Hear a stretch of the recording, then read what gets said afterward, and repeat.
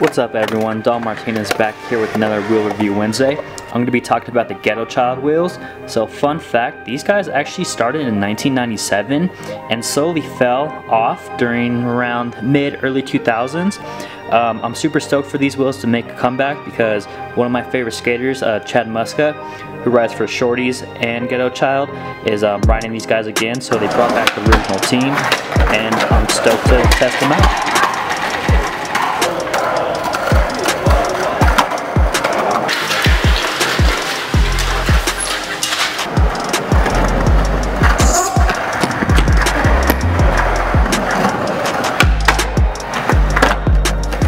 So I've been skating these wheels for about a month now, and I gotta say I really love them.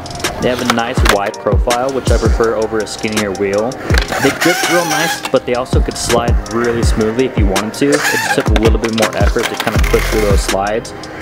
One good thing I noticed is that they did not flat spot at all, which I hate when wheels flat spot. On ledges, they actually held up real well.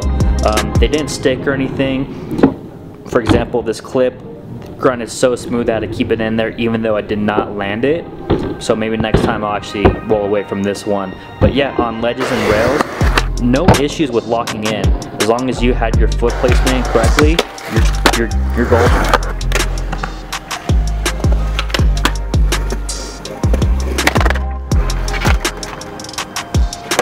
Even in transition, no matter if it was a Smith stall, crook stall, anything where you're holding onto your wheel, they held up just fine. So for transition, really well.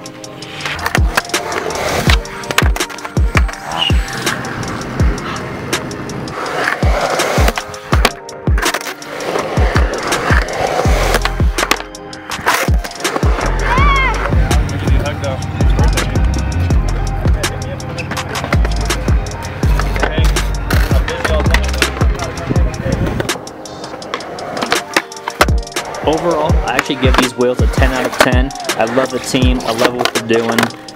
Perfect wheel. I would definitely keep these in my backpack just in case I want to skate them. But until then, like, subscribe, and I'll see you next time.